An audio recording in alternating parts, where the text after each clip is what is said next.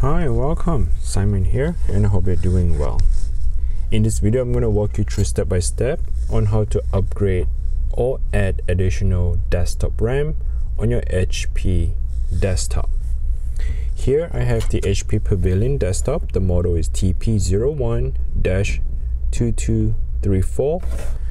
Just going to give you a brief description. The specs is running on an AMD Ryzen, the 7th generation, 16 gigs of RAM, 1 terabyte NVMe M.2 solid state, is running on the AMD Radeon graphics card, meaning that it runs off from the processor, the CPU. It doesn't have external graphics card, and this is the Wi-Fi/Bluetooth. Running on Windows 11, and that is the display, the logo on the desktop. On the front of it, power button, USB slots. There is no DVD slots here or the CD slot on the desktop.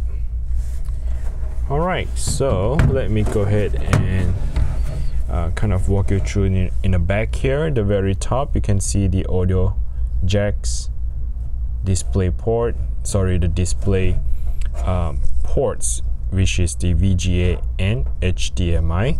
They are not display port. They're just telling you you have two choices. In fact, you can have two display dual monitor in this computer. You can plug one in the VGA, the second to your TV HDMI, or to a secondary monitor HDMI. You would have dual monitor display. USB, this is the Wi-Fi for the mouse and keyboard. There's no graphics card here, and the power supply is all the way at the bottom. Alright, so I'm going to flip the computer where this is the side panel, as you can see here. I'm going to turn it to the left, lay it down, and get yourself a flathead screwdriver. So we'll be unscrewing this screw here. You can't remove the screw, but I'm just going to make it loose so you know that it is ready to slide. I'm going to slide this to the left. So just going to slide it, and you can remove the side cover. Here you can see the internal part of the desktop, and let's take a closer look here. You have one RAM, and the secondary RAM slot is available.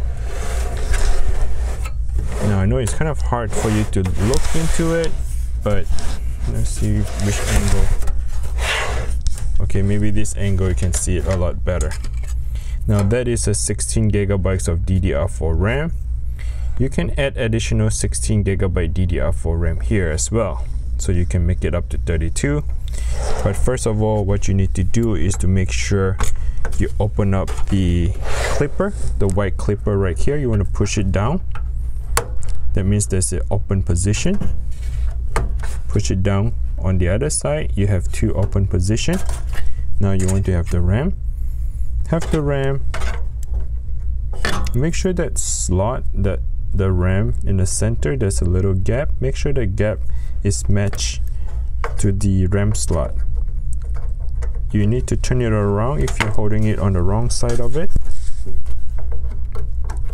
Okay, once you have them installed, and what you want to do is you want to press it down on both sides. Okay, so press it down on both sides, left and right, same pressure, and you can hear that the clipper would clip back onto it. So the both side clipper clips on and lock the RAM in.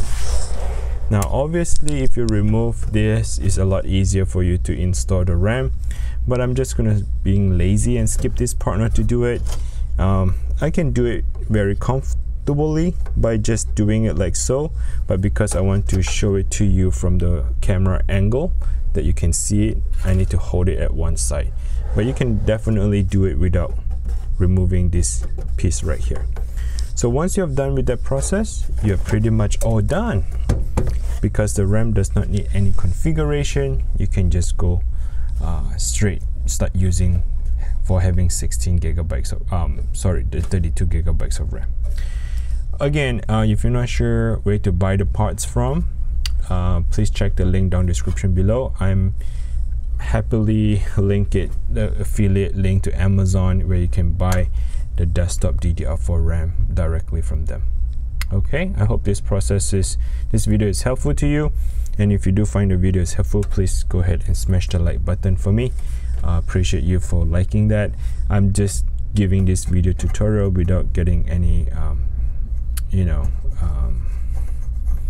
just out of love. I'm doing it. If you feel my love, please do the super thanks, and super thanks kind of give me some kind of benefits and contribution. So thanks for watching. Until next time, take care and bye now.